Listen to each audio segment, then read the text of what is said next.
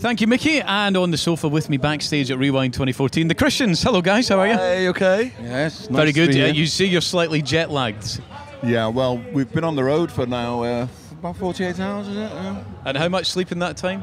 Half an hour? 2 hours, I think. I think it's 2 hours, and it's pretty hard, isn't it? I mean, as you get older, like you can't really. Well, it's 3 countries, isn't it? We've done 3 countries. 3 countries in 2 days. It's a mini world tour. I don't know what it is really. They asked us. Madness. To go, yeah. The world's definitely getting smaller, there's no doubt about it. But good to be back at Scone. It's great. It's great. It's 2 years, I think, we were last here. 2 Yep. years ago. It's great. The weather was great last time. It's a little bit blowy and windy today, isn't it? But It's kind of muggy today. It's like... threatening to rain. I don't know. But I always thought the Rewind was like the cup final, it was always sunny.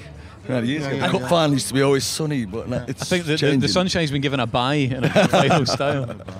So what is it about festivals like this that make you guys come back to Scone time and time again?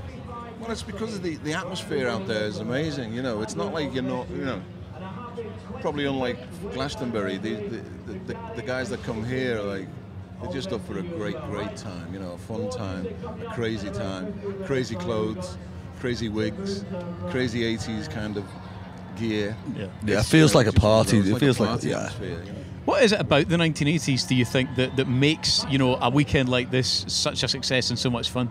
Well, it was a great decade, wasn't it? It was a great decade of music, and looking back, people realise how great it was actually, just by listening back and saying, oh, hang on a minute, the 80s, because it did get slagged off a lot, didn't it? Yeah. The 80s music and stuff, the 80s scene. But in actual fact, there was some great stuff produced in the 80s, more so by the Christians. Well, it goes without saying. And what kind of stuff is being produced by the Christians in 2014? Well, it's kind of like an 80s. No, it's just moved on a lot. We've mellowed out a lot. Less kind of social awareness, but more about relationships and things like that.